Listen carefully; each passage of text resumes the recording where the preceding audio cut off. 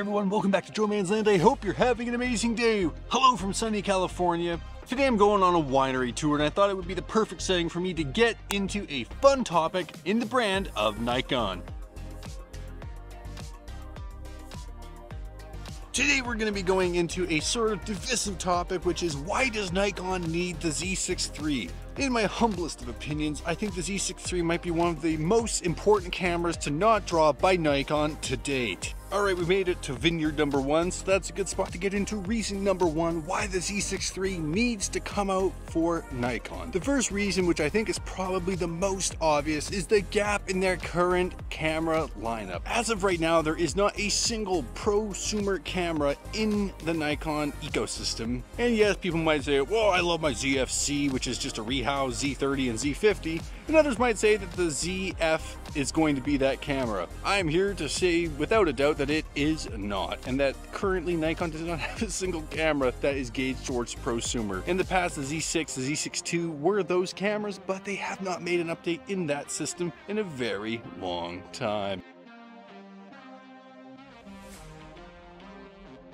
Ah man, well, I'm sure you can tell it is not the same day that I recorded that initial video, but I just thought we would recap here. I found when I was doing the wine tasting, I just really wanted to focus on enjoying it. So instead, we'll just do spark notes and we'll talk about why the Z6III needs to come out and what it really addresses in terms of Nikon's place in the camera market. There's a lot of hybrid creators that I would say identify as prosumer users of cameras. I myself am a great example of that. Yes, in my spare time I do a lot of photography for fun, but I'm a full-time marketer, and while my camera is a part of my daily work, it's not everything, and it's actually quite a small part of what I do. So when I look at buying a new camera, there are a couple things I have to first of all think about. Number one, am I getting any client complaints? If clients aren't liking what I'm shooting, that immediately tells me, man, I need to buy a new camera now, because it's going to impact the type of business I do. And as of right now, that's not the case. My Z6 looks awesome, the colors are great, my lenses work really well with it. They're all old f-mount lenses, and that paired with my Mini 3 Pro drone and my Sony ZV-1 give me results that no one questions. But I'm not shooting sports, I'm not shooting wildlife, and for the most part I'm in environments, at least with my Z6, where I can shoot manual with focus peaking and get everything I need. The autofocus on the Z6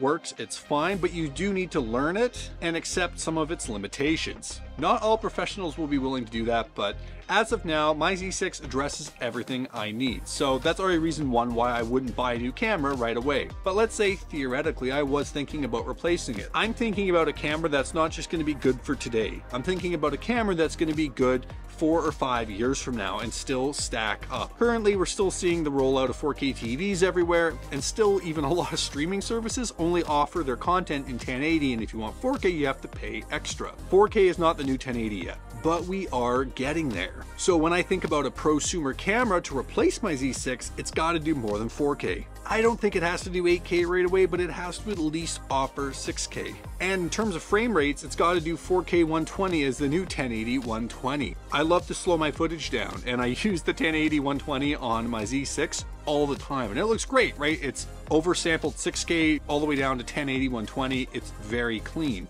But long term, I'm probably not going to be able to use it as much for client stuff because everyone wants their stuff in 4K. And I mean, yes, you can shoot 1080, upscale it on a 4K timeline, and not a lot of people will be able to tell a difference, but I don't like to lie to my clients. If someone asks for something in 4K, I want to be able to offer it to them. And in the future, 6K. And the other benefits of having a 6 or 8K camera, it means you can shoot in those resolutions and edit on a 4K timeline and be able to blow things up a little bit. This can be great for reframing shots and also using third-party stabilization on the video footage after shooting. The other thing as well that I do find quite limiting about my Z6 is no 10-bit internal video recording. So many competitors have prosumer cameras currently that offer that, and Nikon's a little bit late to the party. Yes, of course, the Z9 and Z8 offer 10-bit internal codecs and are great bang for the buck, but they're outside the price range of an average prosumer, and that's the next thing we have to think about.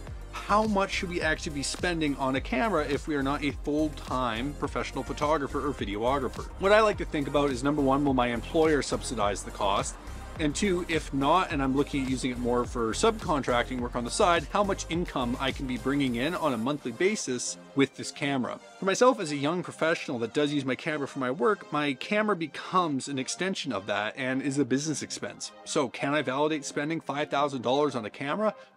Probably not. So that's really what the Z6III will be addressing. It'll be coming to the prosumers like myself that really need that reasonably priced camera that can be future-proof and deliver value not just now, but 5 years into the future. So Nikon, that is my challenge to you. You've got the ZF coming out, and obviously you've got the awesome XP7 on it, but put out a camera for the prosumer. It's been years since the Z6II came out, and while it was great back then, no one's buying Z6IIs now that are in the prosumer game. Even my Z6, I bought it used, it was great value, but would I recommend buying a Z6 now to someone wanting to get a prosumer camera for their clients? Probably not. So I would love to see Nikon come out with this camera in 2023. I doubt it's going to happen because we had the Z8 and the ZF drop this year. But do I think Nikon could potentially be dropping the Z6 and Z7 III cameras simultaneously like they did in the past? For sure, and if they do, I think it's going to be in April. But I don't have any proof to back this up. I am just speculating here, and my guess is as good as yours, the viewer.